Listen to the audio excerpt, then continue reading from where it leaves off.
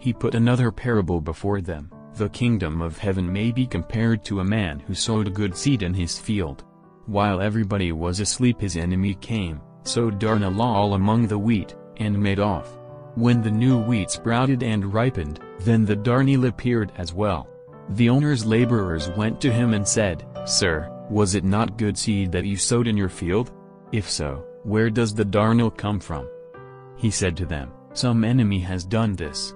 And the laborers said, "Do you want us to go and weed it out?" But he said, "No, because when you weed out the darnel you might pull up the wheat with it. Let them both grow till the harvest, and at harvest time I shall say to the reapers, First collect the darnel and tie it in bundles to be burned, then gather the wheat into my barn."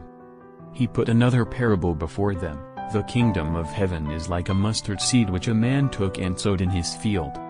It is the smallest of all the seeds, but when it has grown it is the biggest of shrubs and becomes a tree, so that the birds of the air can come and shelter in its branches. He told them another parable. The kingdom of heaven is like the yeast a woman took and mixed in with 3 measures of flour till it was leavened all through. In all this Jesus spoke to the crowds in parables. Indeed, he would never speak to them except in parables. This was to fulfill what was spoken by the prophet, "I will speak to you in parables, unfold what has been hidden since the foundation of the world." Then, leaving the crowds, he went to the house, and his disciples came to him and said, "Explain to us the parable about the darnel in the field." He said in reply, "The sower of the good seed is the Son of Man.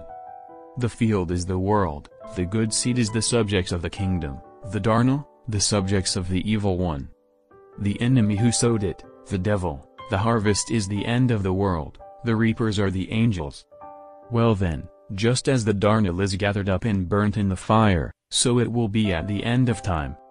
The Son of Man will send his angels and they will gather out of his kingdom all causes of falling and all who do evil, and throw them into the blazing furnace, where there will be weeping and grinding of teeth. Then the upright will shine like the sun in the kingdom of their Father. Anyone who has ears should listen."